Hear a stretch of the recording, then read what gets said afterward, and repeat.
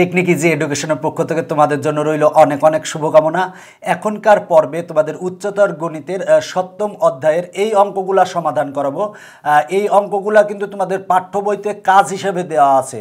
দেখো বলা আছে নিচের প্রত্যেক ক্ষেত্রে একটি অসীম গুণোত্তর ধারার প্রথম পদ এ এবং সাধারণ অনুপাত আর দেওয়া আছে। ধারাটি লিখো এবং যদি এর অসীমতক সমষ্টি থাকে তাহাও নির্ণয় করো।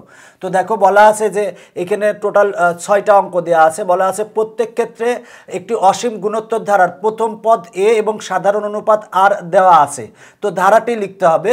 তো আমরা প্রথমে 1 নং সমাধান করব। দেওয়া আছে প্রথম পদ এ ইকুয়াল টু 4 এবং সাধারণ অনুপাত আর ইকুয়াল টু 1/2। দেখো প্রথম পদ a ইকুয়াল টু 4 দেওয়া আছে আর সাধারণ অনুপাত r ইকুয়াল টু 1/2 দেওয়া আছে। এখন আমরা ধারাটি লিখতে হবে। প্রথমে বলা আছে অসীম গুণোত্তর ধারাটির প্রথম পদ এবং সাধারণ অনুপাত r দেওয়া আছে। ধারাটি লিখো। তাই লিখবো অতএব অসীম গুণোত্তর ধারাটি সমান a plus A R plus A R square plus A R cube plus dot dot dot. এটা হচ্ছে অসীম গুণোত্তর ধারা। তো এই অসীম গুণোত্তর ধারা দেখো প্রথম পদ হচ্ছে এ, এটা হচ্ছে প্রথম পদ, এটা হচ্ছে দ্বিতীয় পদ, এটা হচ্ছে তৃতীয় পদ, এটা হচ্ছে চতুর্থ পদ। প্রথম পদ এ। এবার দেখো সাধারণ অনুপাত আর। দেখো আর কিভাবে এ আর ভাগ যদি এ করি, মানে এ আর ভাগ যদি এ করি সেক্ষেত্রে পাই হচ্ছে আর, মানে এ আর এ কাটা, মানে দ্বিতীয় পদ ভাগ প্রথম পদ করলে আমরা সাধারণ অনুপাত আর পাই। তৃতীয় পদ ভাগ যদি দ্বিতীয় পদ করি, মানে এ আর স্কোয়ার ভাগ যদি এ আর করি সেক্ষেত্রে পাই হচ্ছে আর। দেখো প্রথম পদ ভাগ দ্বিতীয় পদ করে আর পাচ্ছি, তৃতীয় পদ ভাগ দ্বিতীয় পদ করেও আর পাচ্ছি, আবার চতুর্থ পদ ভাগ তৃতীয় পদ করলেও আর পাবো। তার মানে সাধারণ অনুপাত হচ্ছে আর। এখানে আমরা এর মান 4 এবং আর এর মান 1/2 বসাবো। বসালেই আমরা অসীম গুণোত্তর ধারাটি পেয়ে যাব। তাহলে এর মান আমরা যদি 4 বসাই, তার মানে 4 প্লাস এর মান 4 বসাবো আর আর এর মান বসাবো 1/2 প্লাস এর মান হচ্ছে 4 বসাবো, 4 ইন্টু আর এর মান 1/2, তার মানে আর স্কোয়ার আছে, তার মানে হবে হচ্ছে 1/4, মানে 1কে স্কোয়ার করলে হয় 1 আর 2কে স্কোয়ার করলে হয় 4 প্লাস এ হচ্ছে এর মান হচ্ছে 4 আর আর এর মান হচ্ছে 1/2, কিন্তু আর কিউব আছে, তার মানে 1কে কিউব করলে হয় 1 আর 2কে কিউব করলে হয় 8 প্লাস চলতেই থাকবে ডট ডট ডট দিলাম ইকুয়াল টু আসে হচ্ছে 4 প্লাস যদি এখানে আমরা কাটাকাটি করি, দেখো 2 দিয়ে যদি আমরা কাটলে এখানে হয় হচ্ছে 2 হয়, তার মানে 2 প্লাস 4 আর 4 কাটা থাকে হচ্ছে 1 প্লাস এইখানে যদি আমরা 4 দিয়ে কাটি তার মানে থাকে হচ্ছে 1/2 প্লাস ডট ডট ডট। এটাই হচ্ছে আমার অ্যান্সার। দেখো আমার ধারাটি চলে আসছে। তো আমরা প্রথম পদ দেখো এই ধারাটি যদি বিশ্লেষণ করি, প্রথম পদ হচ্ছে 4 আর সাধারণ অনুপাত, তার মানে 2 ভাগ যদি 4 করি সেক্ষেত্রে আসে 1/2, 1 ভাগ 2 করলে আসে 1/2, 1/2 ভাগ 1 করলেও আসে 1/2, মানে যে কোনো পদ ভাগ তার পূর্ববর্তী পদ করে আমরা করলে আমরা পাই সাধারণ অনুপাত আর পাচ্ছে হচ্ছে 1/2। তার মানে এইটাই হচ্ছে ধারা। বলছিল যে ধারাটি লিখো। দেখো আমার ধারাটি লেখা শেষ। বলা আছে যদি এর অসীমতক সমষ্টি থাকে তাহাও নির্ণয় করো। তাহলে দেখো অতএব অসীমতক সমষ্টি কখন থাকবে? যদি আর এর মডুলাস অফ আর এর মান 1 থেকে যদি ছোট হয় তাহলে ধারাটির অসীমতক সমষ্টি থাকবে। দেখো আর এর মান পেয়েছি আমরা 1/2, মানে modulus of R equal to আর এর মান হচ্ছে যদি আমরা বসাই আর এর মান হচ্ছে 1/2, মডুলাস অফ 1/2 ইকুয়াল টু 1/2। দেখো modulus of 2 equal to 2, modulus of -2 equal to কিন্তু 2। মডুলাসের ভিতরে যদি জানা কোনো প্লাস সংখ্যা থাকে সেটা প্লাস হবে, আর মডুলাসের ভিতর জানা কোনো যদি মাইনাস থাকে সেটা হবে প্লাস। এটা মডুলাসের হচ্ছে বৈশিষ্ট্য। কিন্তু মডুলাস অফ যদি এক্স থাকে তাহলে প্লাস মাইনাস এক্স হবে। তো দেখো আমরা মডুলাস অফ হাফ সমান পেয়েছে 1/2। এই 1/2 হচ্ছে 1 থেকে ছোট, তার মানে আমরা আর এর মানকে মডুলাস করে পাচ্ছি 1 থেকে ছোট। তাই লিখব অতএব প্রদত্ত ধারাটির অসীমতক সমষ্টি থাকবে। অতএব ধারাটির অসীমতক সমষ্টি এস ইনফিনিটি ইকুয়াল টু 1 ভাগ এ মাইনাস আর। আমরা এই সূত্রটা জানি যে অসীম ধারার অসীমতক সমষ্টি নির্ণয়ের সূত্র হচ্ছে এ ভাগ 1 মাইনাস আর। এখন এ এবং আর এর মান আমরা বসাই দেব। এর মান হচ্ছে 4 আর 1 মাইনাস আর এর মান, দেখো আর এর মান আমরা পেয়েছি 1/2, তার মানে 1/2, তার পাই হচ্ছে 4 ভাগ 1 মাইনাস 1/2 সমান হবে হচ্ছে 1/2। 4 ইন্টু যদি আমরা এটা উল্টাই দিই তার মানে 2 ভাগ 1 ইকুয়াল টু 8 আসে। এইটা হচ্ছে আমার অ্যান্সার। দেখো অ্যান্সার চলে এসেছে, খুবই সহজ অঙ্ক। দেখো আমার প্রথম পদ 4 দেওয়া আছে, সাধারণ অনুপাত আর দেওয়া আছে। এখন আমার ধারাটি নির্ণয় করতে হবে। তো আমরা অসীম গুণোত্তর ধারাটি জানি হচ্ছে, ধারার ক্ষেত্রে আমরা জানি হচ্ছে এ প্লাস এ আর প্লাস এ আর স্কোয়ার প্লাস এ আর cube plus dot dot dot. এ দেখো প্রথম পদ হচ্ছে এ, আর সাধারণ অনুপাত কিন্তু আর। দ্বিতীয় পদ ভাগ প্রথম পদ করলে আমরা আর পাবো, তৃতীয় পদ ভাগ দ্বিতীয় পদ করলেও আর পাবো, চতুর্থ পদ ভাগ তৃতীয় পদ করলেও আর পাবো। তার মানে প্রথম পদ এ এবং সাধারণ অনুপাত আর। এখানে প্রথম পদ এ এর মান হচ্ছে 4 এবং সাধারণ অনুপাত আর এর মান যদি আমরা 1/2 বসাই, বসিয়ে ক্যালকুলেশন করলে আমরা যেটা পাবো সেটাই হবে হচ্ছে নির্ণেয় ধারা। প্রথমে ধারাটি লিখতে বলছিল, ধারা লেখা হয়ে গেছে। এবার বলা আছে যদি ধারাটির অসীমতক সমষ্টি থাকবে যদি modulus of R less than 0 হয়। এখন দেখো আমরা আর এর মান পেয়েছি 1/2, মডুলাস অফ 1/2 ইকুয়াল টু 1/2। এই 1/2 কিন্তু 1 থেকে ছোট। মডুলাস অফ আর এর মান যদি 1 থেকে ছোট হয় তাহলে ধারাটির অসীমতক সমষ্টি থাকবে, এবং সেই সমষ্টি নির্ণয়ের সূত্র হচ্ছে এ ভাগ 1 মাইনাস আর। এখানে এ এবং আর এর মান বসাই দেবো, অ্যান্সার চলে আসবে। এরপরে দেখো আমার এই 2 নং এ এবং আর এর মান দেওয়া আছে। তাহলে দেখো আমরা যদি এখানে এ এবং আর এর মান বসাইলেই ধারাটি পাবো। এখন দেখো এই ধারাটির অসীমতক সমষ্টি থাকবে না থাকবে না। দেখো আর এর মান আর হচ্ছে আর সমান হচ্ছে -1/3 পেয়েছি। তার মানে modulus of R equal to modulus of -1/3। -1/3 কিন্তু জানা সংখ্যা। মডুলাসের ভিতর যদি জানা কোনো সংখ্যা থাকে সেটা হয় কিন্তু প্লাস হবে। মাইনাস ছিল হবে হচ্ছে প্লাস, মানে 1/3 হবে। এই 1/3 কিন্তু 1 থেকে ছোট। দেখো আর এর মান হচ্ছে -1/3। Modulus of R equal to modulus of -1/3। মডুলাসের ভিতর থেকে যদি আমরা মডুলাস তুলে দিই তাহলে এই মাইনাসটা প্লাস হয়ে যায়। তো এই 1/3 কিন্তু 1 থেকে ছোট। মনে রাখবা মডুলাসের বৈশিষ্ট্য যদি মনে করো যে 5 থাকে, মডুলাস অফ 5 ইকুয়াল টু হবে হচ্ছে 5। মডুলাস অফ যদি -5 থাকে তাহলে হবে হচ্ছে +5, কিন্তু মডুলাস অফ এক্স যদি থাকে তাহলে হবে +-x। মডুলাসের ভিতরে যদি কোনো জানা প্লাস সংখ্যা থাকে সেটা প্লাস হয়। মডুলাসের ভিতরে যদি জানা মাইনাস কোনো সংখ্যা থাকে, -11, -20, -100 যদি থাকে সেটা প্লাস হবে। আর যদি মডুলাসের ভিতর অজানা কেউ থাকে, মনে করো এক্স এর মান তো আমরা জানি না, তাহলে মডুলাস থেকে বেরোলে হবে +-x। এই 3টা বৈশিষ্ট্য মডুলাসের মনে রাখবা। যদিও তোমরা বড় ক্লাসে যখন উঠবে তখন দেখবা যে আরও এই বৈশিষ্ট্যের অনেক অঙ্ক বা অনেক কিছু করা লাগবে। তো এখানে দেখো মডুলাস অফ আর সমান আমরা পেয়েছি 1/3। 1/3 কিন্তু 1 থেকে ছোট। যেহেতু 1 থেকে ছোট সুতরাং এই ধারাটির অসীমতক সমষ্টি থাকবে। তার মানে অসীমতক সমষ্টি নির্ণয়ের সূত্র হবে এ ভাগ 1 মাইনাস আর। এবার এ আর এর মান বসাই দাও, বসাই দিলেই অসীমতক সমষ্টি পেয়ে যাবে। এখন আমরা 3 নং করাবো। দেখো এ ইকুয়াল টু দেওয়া আছে 1/3, আর ইকুয়াল টু 3 দেওয়া আছে। তার মানে প্রথম পদ এ ইকুয়াল টু 1/3 দেওয়া আছে এবং সাধারণ অনুপাত আর ইকুয়াল টু 3 দেওয়া আছে।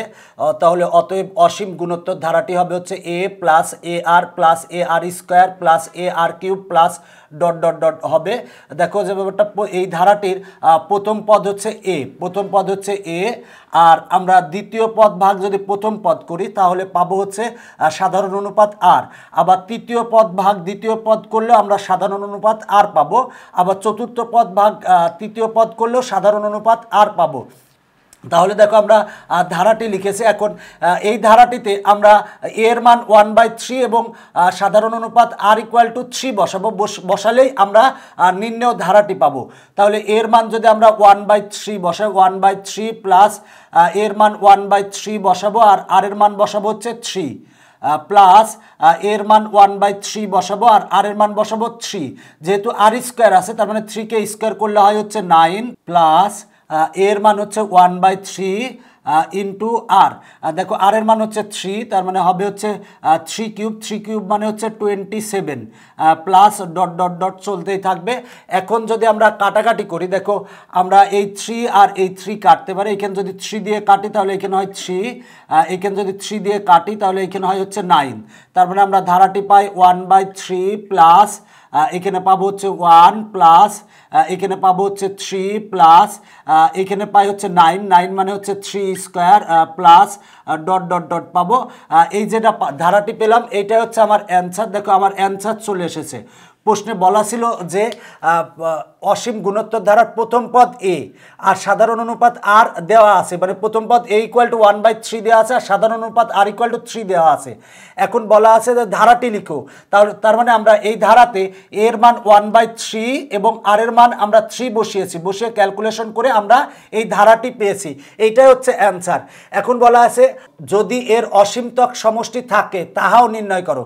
তো এই ধারাটির অসীমতক সমষ্টি আছে নাকি আমরা সেটা দেখব। অতএব আর ইকুয়াল টু আমরা পেয়েছি হচ্ছে 3, তাহলে মডুলাস অফ আর মানে মডুলাস অফ 3 ইকুয়াল টু হয় হচ্ছে 3। দেখো নিয়ম হচ্ছে যে কোনো ধারার অসীমতক সমষ্টি থাকবে যদি modulus of R less than 1 হয়, কিন্তু মডুলাস অফ আর এর মান আমরা পেয়েছি 3। 1 থেকে ছোট হতে হবে, কিন্তু 1 থেকে আমরা বড় পেয়েছি।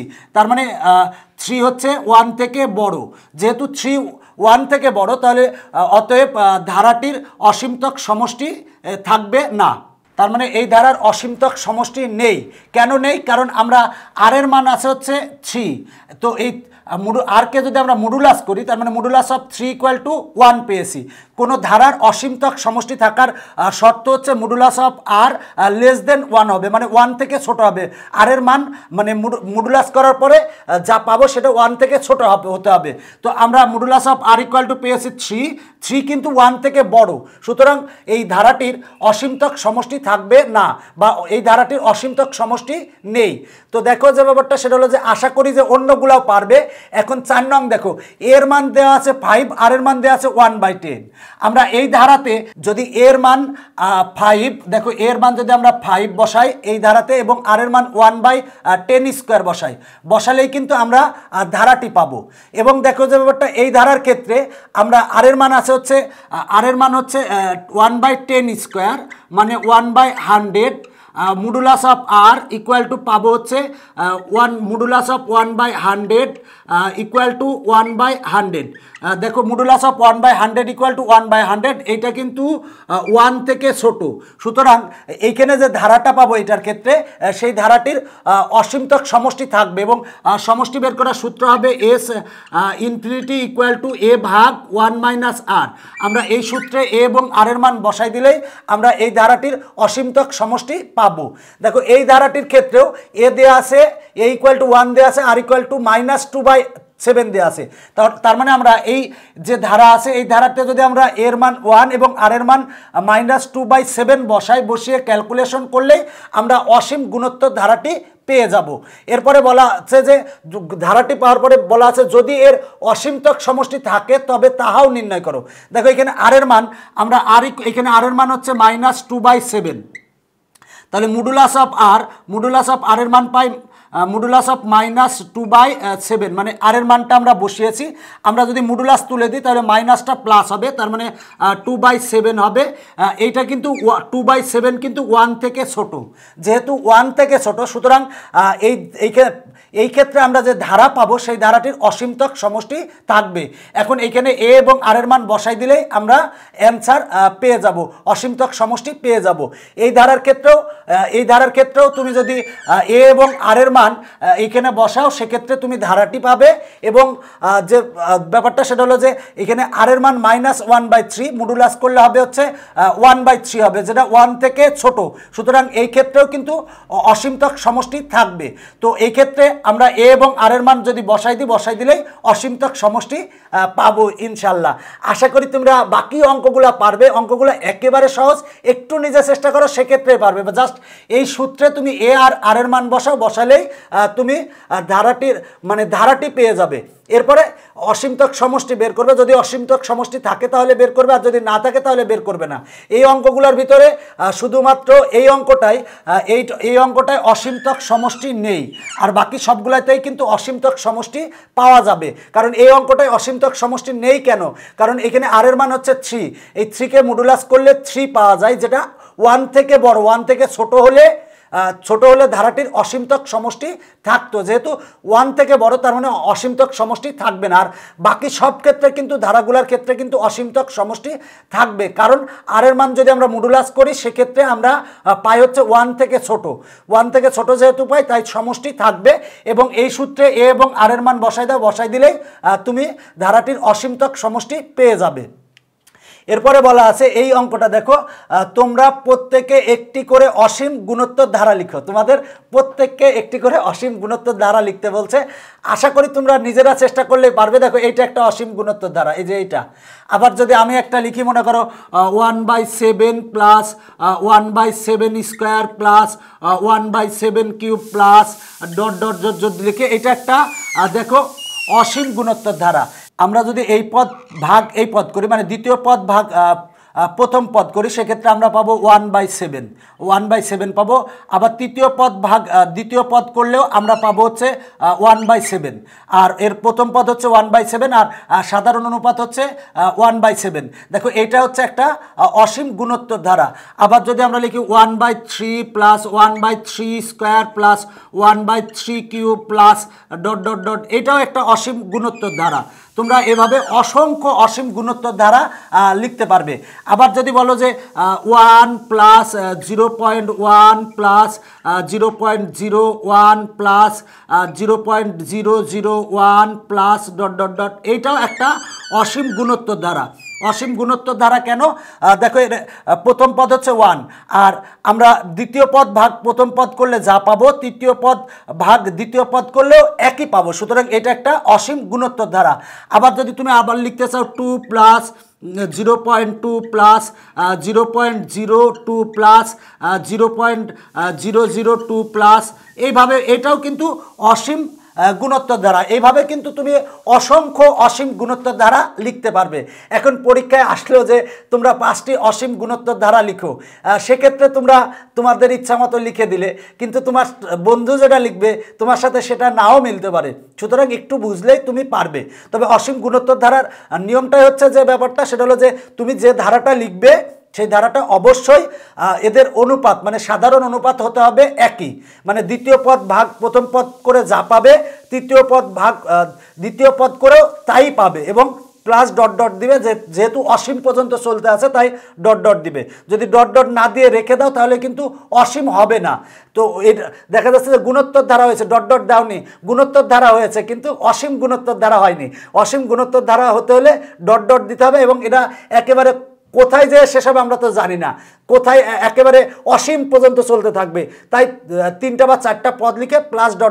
দাও। তবে প্রধান শর্ত হচ্ছে যে যে কোনো পদ ভাগ যদি পূর্ববর্তী পদ করি সেক্ষেত্রে সব ক্ষেত্রে সমান আসতে হবে। এখন যদি সব ক্ষেত্রে সমান না আসে সেক্ষেত্রে তো তোমার গুণোত্তর ধারা হবে না। তো গুণোত্তর ধারা হতে হলে যে কোনো পদ ভাগ তার পূর্ববর্তী পদ করলে সব ক্ষেত্রেই সমান আসবে। দ্বিতীয় পদ ভাগ প্রথম পদ করে যা পাবা, তৃতীয় পদ ভাগ দ্বিতীয় পদ করেও তাই পেতে হবে। তাহলেই সেই ধারাটি হবে অসীম গুণোত্তর ধারা, এবং প্লাস ... দিতে হবে, না হলে কিন্তু অসীম গুণোত্তর ধারা হবে না। যদি প্লাস ... না দিয়ে এই পর্যন্ত রেখে দাও, এটা এই পর্যন্ত রেখে দিলে গুণোত্তর ধারা হবে, অসীম হবে না। যদি অসীম হতে হয় তাহলে চলতেই থাকবে, কোথায় যে শেষ হবে সেটা আমরা জানি না। আশা করি এই অঙ্কগুলো তোমরা পারবে। চেষ্টা করেছি যে তোমরা যাতে পারো, এই জন্য আমার এই ক্ষুদ্র প্রচেষ্টা। এখনকার পর্ব এখানেই শেষ করছি, পরবর্তীতে আবার দেখা হবে। Bye bye.